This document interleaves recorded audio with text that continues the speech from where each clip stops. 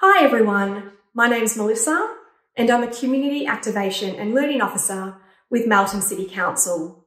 I'd normally be based at Taylors Hill Youth and Community Centre, but today I'm coming to you from my home kitchen.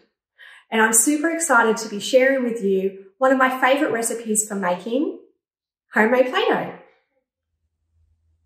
I've cooked a lot of Play-Doh over the years, and I can honestly say that the method that I'm going to be showing you today is one of the most simple, straightforward, foolproof ways to make Play-Doh at home. The trick to it is we use the slow cooker to cook the Play-Doh. Using the slow cooker not only gives us a really great, soft, smooth Play-Doh consistency, it makes the method of cooking Play-Doh really child-friendly.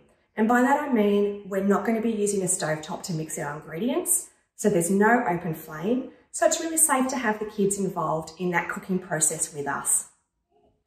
So our Play-Doh that we're making today is made using just 7 ingredients. All of the ingredients are non-toxic and they are common pantry items, so you should hopefully have most of the ingredients at home already. The one ingredient that I generally don't have as a staple item in my pantry is the cream of tartar, so that might be an issue for you as well. I would recommend that you do use the cream of tartar though, don't skip it, because the cream of tartar gives our Play-Doh that really nice, soft, stretchy feeling, and it also acts as a preservative. So it's going to make our Play-Doh last a lot longer. So what we have here is all the ingredients that we need for our slow cooker Play-Doh recipe. I've measured them all out in advance, and what we have is 2 cups of plain flour, half a cup of salt, 3 tablespoons of cream of tartar, 3 tablespoons of corn flour, 2 tablespoons of vegetable oil, and 2 cups of warm water. We also have our food colouring, which we don't need just yet, but we will need later on when our dough is cooked. And I myself like to add half a teaspoon of almond extract into my Play-Doh recipe. I think it makes the Play-Doh smell amazing, but this is completely optional as to whether or not you'd like to add it. So the method for making the dough is really easy. Firstly, we start off with all of our dry ingredients. We're going to pop all of those dry ingredients straight into the slow cooker bowl.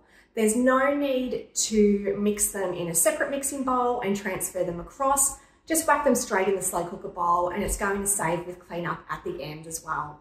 Once all the dry ingredients are in, we can add our wet ingredients to the slow cooker bowl.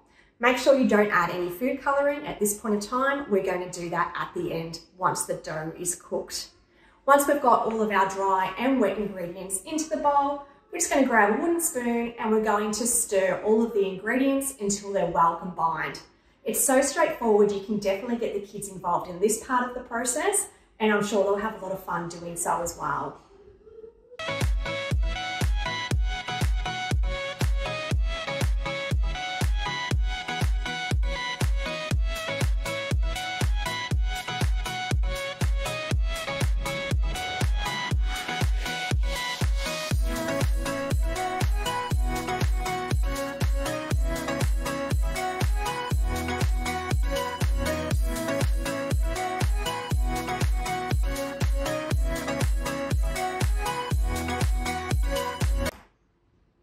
So we've done a great job of mixing all our ingredients and they're all really well combined in the bowl. So all we need to do now is cover it with the lid, and turn it on to high, that's right, and we leave it cook for 1 hour.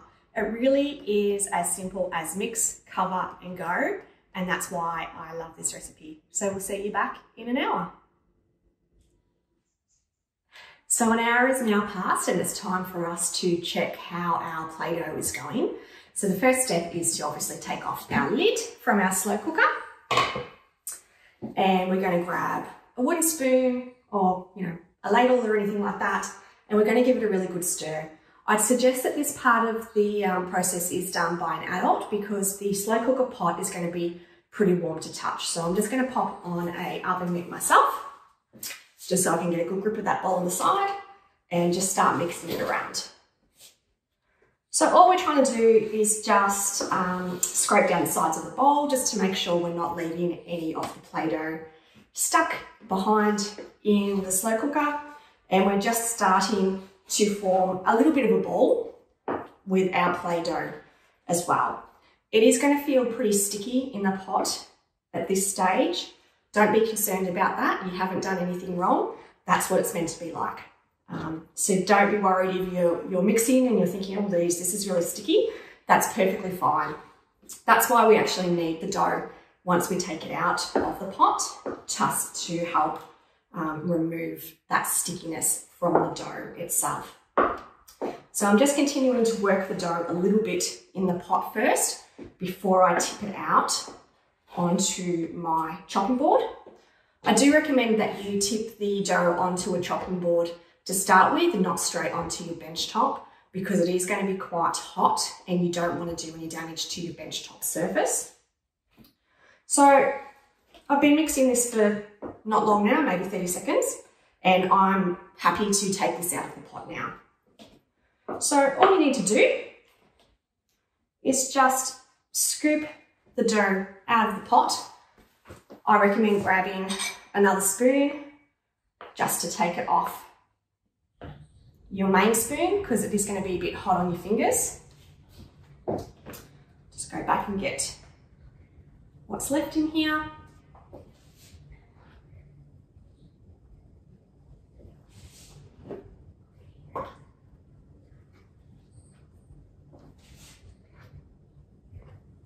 Okay, so you can see from my mixture here, it does look quite sticky, and that's okay. So if that's how yours looks, that's perfectly fine. That's not a problem there. I do recommend leaving the dough to sit for a good 10 minutes before you start kneading it, because it is going to be really warm for you to touch. If you are comfortable with touching it now, if you can, just give it a super quick knead just at this point in time, just to start forming the ball shape, so that way it's not all really lumpy when you go to start kneading it. All right, so once your dough is cool to a temperature that you feel comfortable touching it, we do need to start kneading it. I'd recommend not leaving your dough until it's cold, because you're not going to be able to knead it properly. You do still want it to be slightly warm to the touch. And you just knead your dough like you would knead any other type of dough. Bread dough, pizza dough, any type of dough. Just knead it through with your hands and the palm of your hands, working through to make a really nice, soft, smooth consistency. It will feel a little bit sticky to touch, but the more you knead it, the better that consistency is going to get. The amount of kneading really does just depend from batch to batch, but generally it's only a few minutes that you need to knead it until you've got the nice, soft, smooth consistency and that stickiness is gone. You don't want any of the stickiness to be there, because obviously then it's going to get stuck on little hands and stuck all over everything else that the Play-Doh goes on. So just continue to knead it until that stickiness is gone and you have a nice, soft, smooth consistency. I've been kneading my dough for a few minutes now and I'm really happy with its consistency. So I'm going to stop kneading and move on to the next stage of the process, which is breaking the dough into batches. So we break the dough into the batches because it means that we can add different colours and have different colour Play-Doh. With this amount of dough, I recommend 4 batches, but of course you can make your batches smaller or larger depending on what you're wanting to do with your Play-Doh. So breaking it into the batches is really easy. You pretty much just separate your dough into 4 equal amounts. Once you're happy with the amount that you have in each batch, then you can get your food colouring out and we can get colouring our dough. All right, so we're up to the part where we're going to add the colouring to our dough. I like to wear disposable gloves when I'm starting off the colouring process because the food colouring can stain your hands a bit just as you're first working it through the dough. Once the colouring's in the dough, you can continue to knead it without the gloves on. So don't worry about that. Now, the food colouring part is really simple. You can use any normal food colouring or you can also use food gel, whatever you have at home. Feel free to mix your colours and obviously The more drops you add, the deeper the colour that's going to be, the less drops, the lighter the colour. I always start off with just a few drops because the colour can intensify quite quickly. It's easier to add as opposed to trying to take away colour once it's in. So we're going to just start off with making some yellow dough. That's what Jack has selected for today. So I've just added a few drops, and as you can see, I'm actually just kneading that colour through the dough just to try and mix the colour through. It's a really simple process. You can see that the colour is starting to take on that dough. It is fairly light, so I'm going to add a few more drops to that, as we would like our yellow to be a bit brighter, wouldn't we? Yes. So just going to get more of that colour absorbed into the dough. And once it's absorbed into the dough, I'm going to hand over to Jack to keep mixing for me.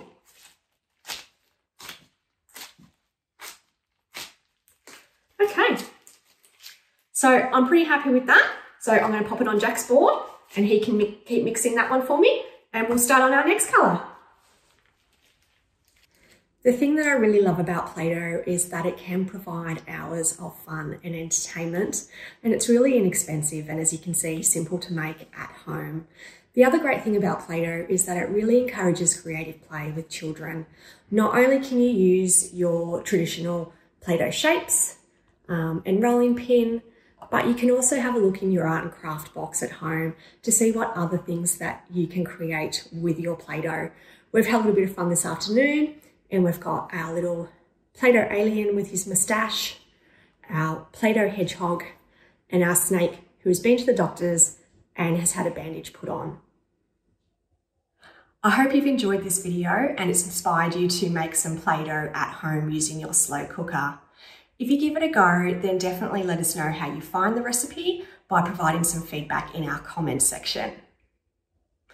If you're looking for other things that you can do at home, then make sure you check out our Melton Learning YouTube channel. There's a range of videos that you can access 24/7 on a variety of topics that I'm sure you're going to love.